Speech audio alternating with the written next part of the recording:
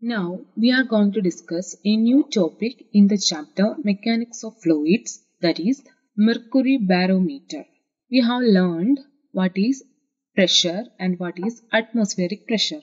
Today we are going to discuss about the device which is used to measure atmospheric pressure. Look at the picture. It is the Mercury Barometer. The device consists of a beaker or a vessel which is filled with mercury. This is mercury. And an inverted tube. It is an inverted tube containing mercury, and we have some vacuum here.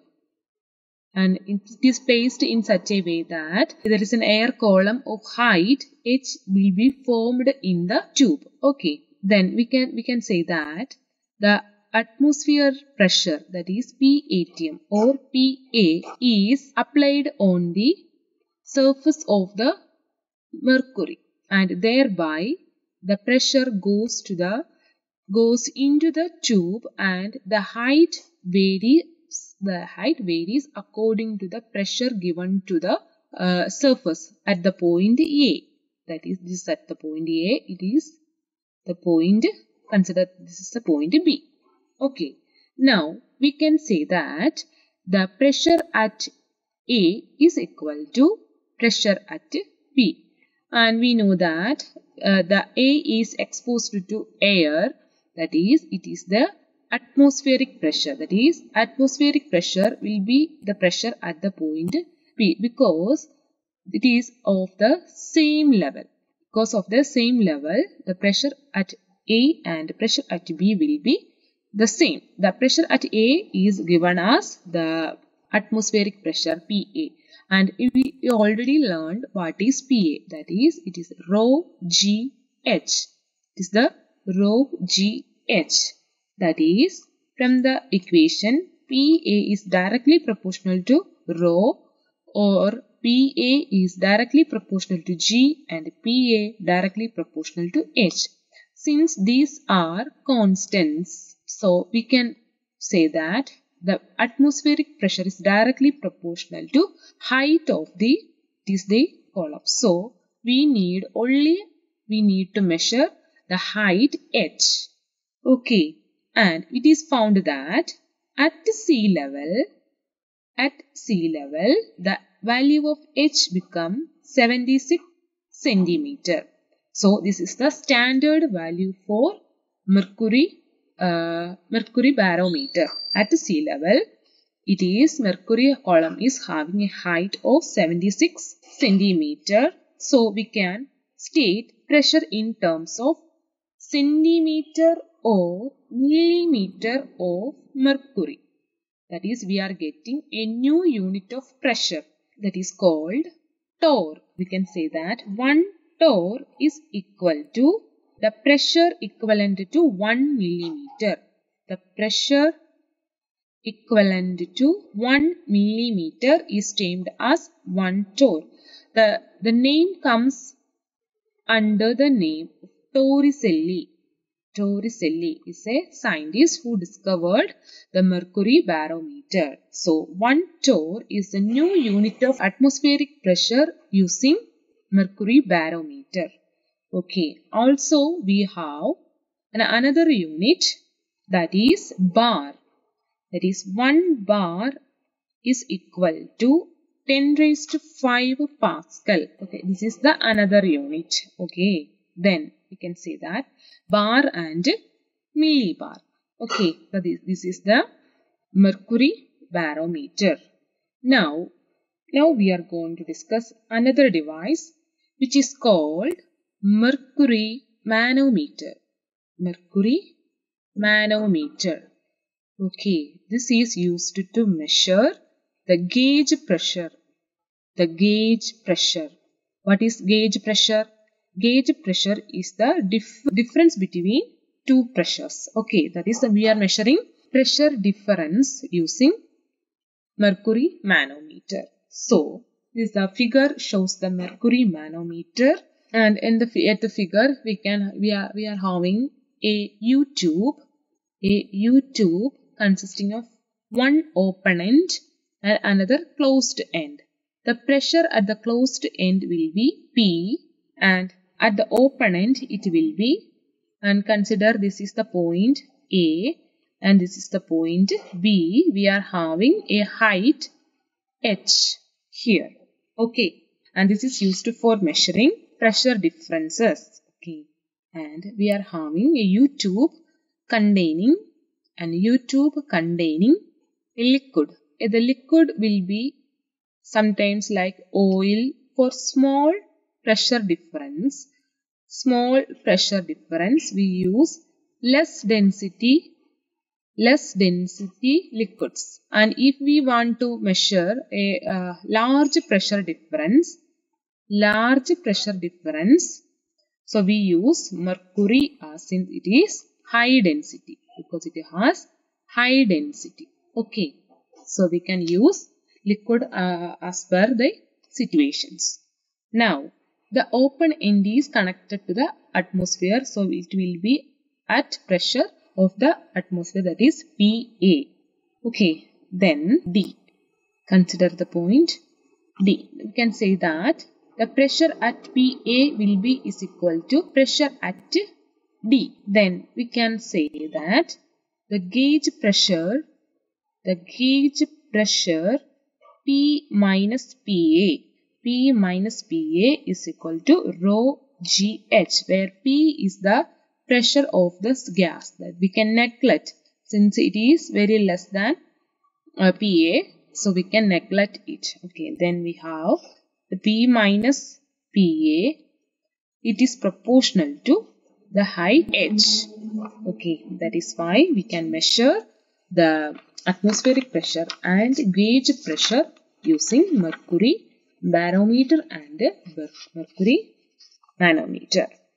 Now we are going to study the new topic, streamline flow. A liquid is flowing in a direction like this. This is a liquid and we are considering the particle of the liquid like this. These are the particles of the liquid. So far we discussed about the fluid at rest. Now we are going to deal with the fluid in motion. The study of fluid in motion is called fluid dynamics. Okay, if we say the first particle having a velocity v1 and it is followed by another particle 2. And we can say that if v1 is equal to v2 and the third particle is the velocity of the first, second, third and etc. up to Vn particles is the same, then we can say that it is in a steady flow. We can say that the fluid is in a steady flow. That is, the velocity of particles or fluid is constant in time. Then we can say that it is the steady flow. The path taken by a fluid under steady flow is called streamline. Streamline is defined as the path taken by a fluid under steady flow, and it is also can be defined as the curve whose tangent at any point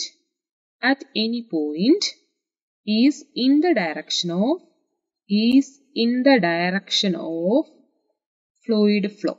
That is, consider a curve or a fluid flow like this. That is, its fluid is flowing in this direction. Then we can say that any point in the curve is in the direction of fluid flow. So then we can say that it is in a streamline position. Okay, that is the fluid is in motion. We call it as fluid dynamics. In order to study the fluid dynamics, we want to study the streamline flow when the velocity of each particle is same as the predecessor. So we can say that it is in a streamline flow. Okay, now we are going to the next topic, that is equation of continuity. For that, consider the picture. It is a streamline flow, that is the fluid is flowing in this direction, that is it can be represented as P, and a cross section here it can be represented as R, and this cross section it is Q. Okay, consider the planes perpendicular to the flow. These are the planes P, Q, R are the perpendicular planes, which is in the direction of flow. Okay, now we are going to study the behavior of the velocity of the fluid. So consider the boundaries. We are having the three planes P, Q, R. The boundaries are at the same set of streamline, that is the velocity at VP velocities, that is these are the velocities. Velocity at P is equal to velocity at VR is equal to velocity at VQ. Okay, and consider if the area, that is the area of the particles are VP and AR and AQ, then we can say that what is the equation of density? We can say that density is equal to mass by volume. Then mass is equal to density into volume. So that is density is represented as rho. Volume can be represented as area into velocity. That is area is a meter square. Area is in meter square. That is velocity is meter per second. That is meter cube per second. Then that is A into V divided by delta T. That is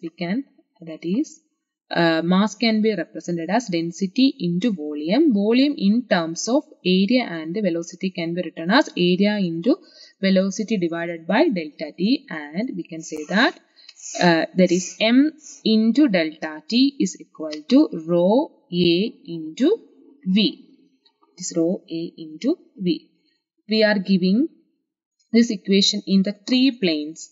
Applying this equation in P, Q and R planes, we get rho P AP VP is equal to rho R VAR VR is equal to, that is rho Q AQ and VQ. Since density is same, we can cancel the density part in each equation and we get AP VP is equal to AR VR is equal to AQ VQ. So AB is a constant.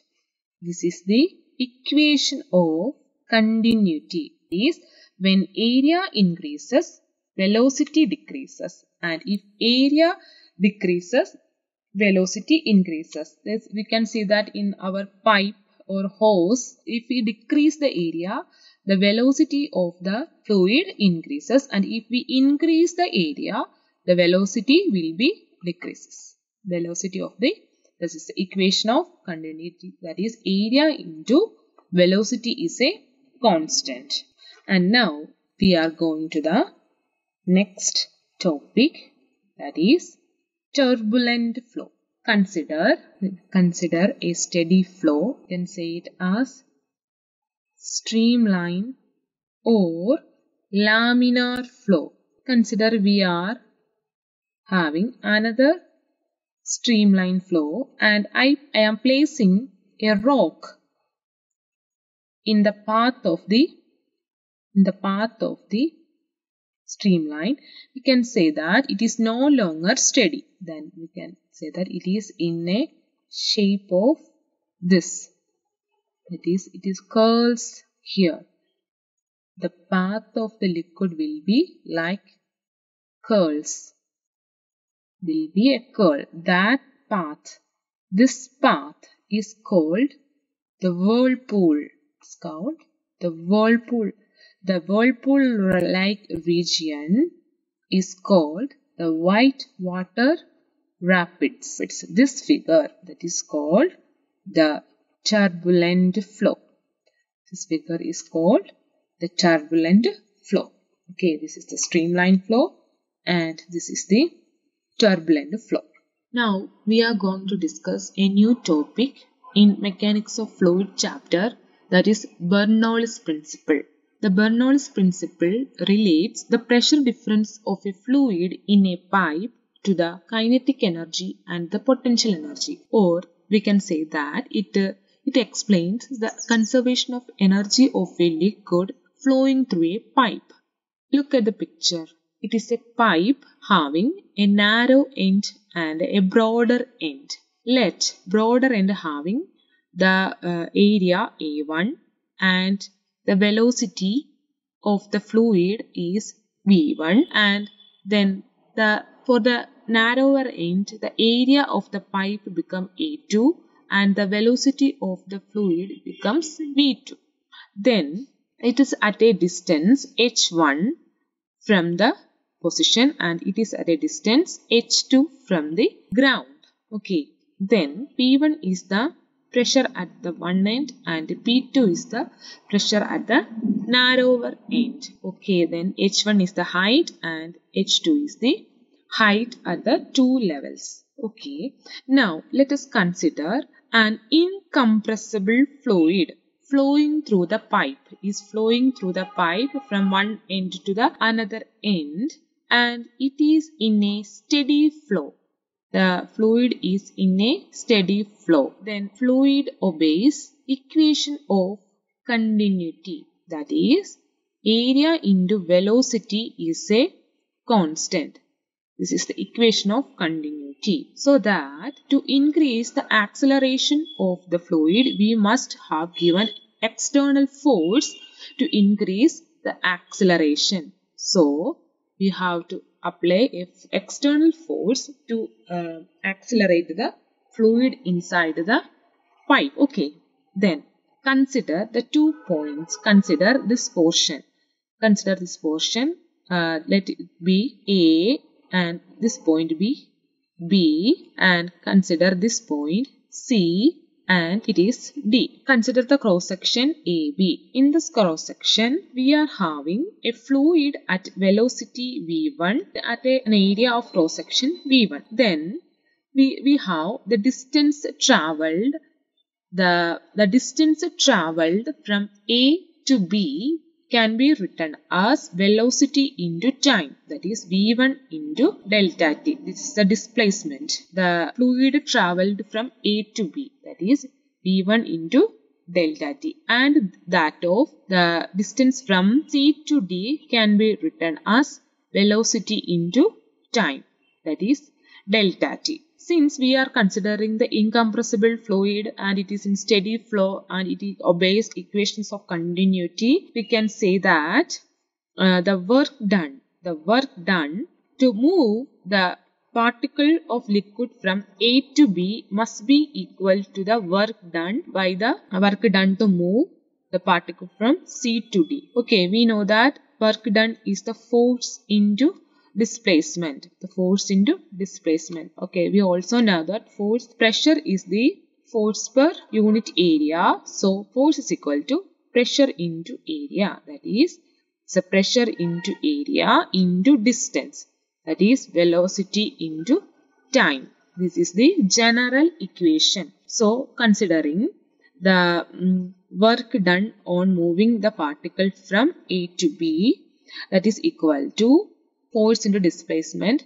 The force at the point 1 is a P1 A1 into V1 into delta T. This is the work at the section AB, and that of the work at CD is equal to P2 A2 into V1 into delta T. We know that P is the pressure, A is the area, B is the velocity of the liquid, and T is the time taken to reach from C to D.